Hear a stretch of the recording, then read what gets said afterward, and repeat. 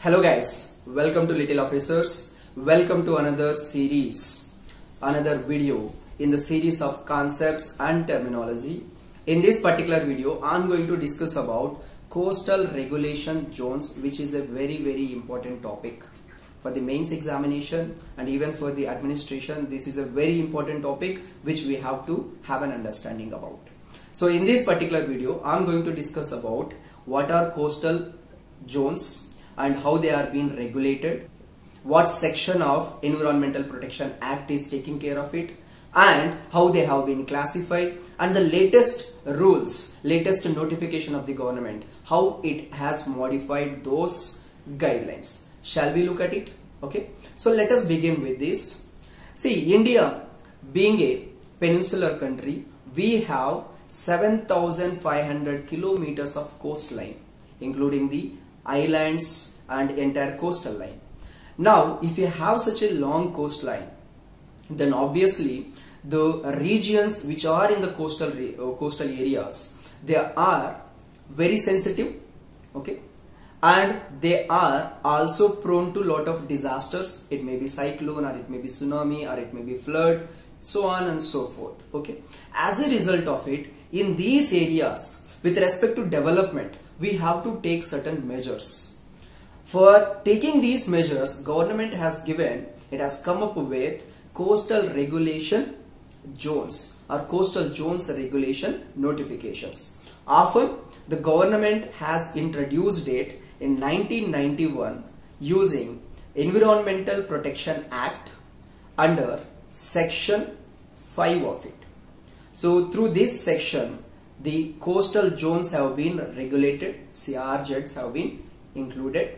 Now in here, first let us see how they have been classified, okay, and later how the new latest notification has changed the definitions. Okay, so first, what is a coastal regulation zone? See, these are areas along the coastal line, okay, in which development of buildings, tourism, infrastructure and other facilities are regulated by the government so that we can have sustainable development. Okay, so those areas we are going to talk about. Now, for this purpose, the government has classified them into mainly 4 types. Okay, so they are simply demarcated as CRZ1, Coastal Regulation Zone 1, okay, Zone 2, Zone 3 and Zone 4. Now there is a criteria for each of these zones. Let us look at the criteria initially. So 2011 was the first notification which came. Then 2018 some modification have been made to these regulation zones. First let us look at the 2011 one, then modifications. So according to 2011 one, it has been divided into 4 zones: Coastal Regulation Zone 1, 2, 3 and 4. Now according to that notification, Zone 1 is that area which is falling between intertidal region. So now what is intertidal region? See, when we get a tide, I'll discuss about tide in separate video. Okay. Tide is simply the vertical movement of the water, up and down movement of the water. It happens because of the gravitational pull of certain celestial bodies like moon and sun and so.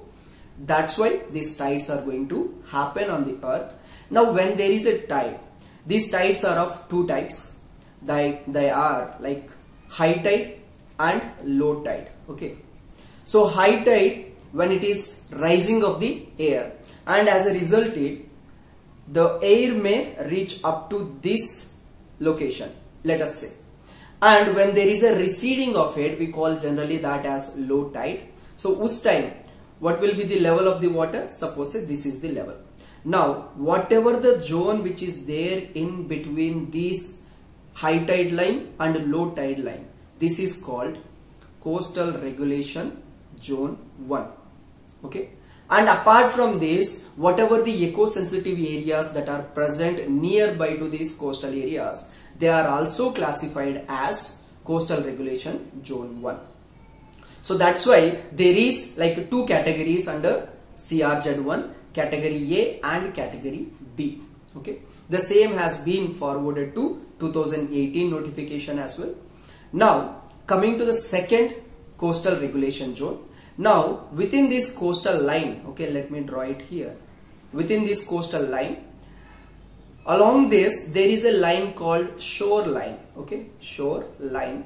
That means it is the line from where like the ocean and the land which are meeting. That particular line we call it as shoreline. From there towards the land, towards the hinterland, whatever the area that is nearby to it and in which urban settlements have been developed, that particular area we call it as CRZ2. It falls under second category. Now please remember, we are talking about only urban settlements here. Now whatever that are not there either in the one or in the second category, they are going to be fall in the category 3. Okay, let me draw it here. Category 3. So all the areas excluding these urban areas, excluding this category 1, whatever the areas that are there, they are going to be falling in the coastal regulation zone category 3. Okay, now what is fourth? 4 is from the low tide line. मतलब जब low tide होगा पानी का, what is the boundary of it, वहां से लेकर India का जो टेरिटोरियल वाटर्स है, ठीक है, टेरिटोरियल वाटर्स मतलब जहां तक इंडिया का सॉवरेन राइट्स होते हैं उसको बोलते हैं territorial waters. And generally it is 12 nautical miles from the shoreline that we generally take it. Now from this low tide line to this 12 nautical miles stretch mark, so till there whatever the area that is falling, whatever the water bodies that are there or the water bodies where there is a tidal action, all of them they are falling under category 4. Is that clear? I'm going to quickly sum up in 1 minute.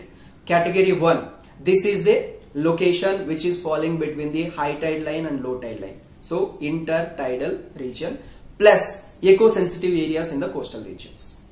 Then second, category 2, that is what in these areas along the shoreline, if there is any urban settlement, that is going to be falling here. Category 3, so it is from the high tide line towards the hinterland till 500 meters, so whatever the land in which, apart from this first category, second category, if you are omitting them, whatever the areas that are there, they are going to be falling under what? Category 3. Then fourth is completely water body from the low tide line towards the territorial lines, the mark of the territorial lines of any particular country. I'm talking about India here, so let us focus on India. So till that point, this zone we are going to call it as category 4. Is that clear? Now this was earlier definition. Now in 2018 the government has given a new notification. In this notification it has been criticized. There was some dilution of these regulations, particularly with respect to third category. Rest of the categories almost are similar, they have not been diluted, but with respect to the third category it has been diluted a little bit. Let us look at them.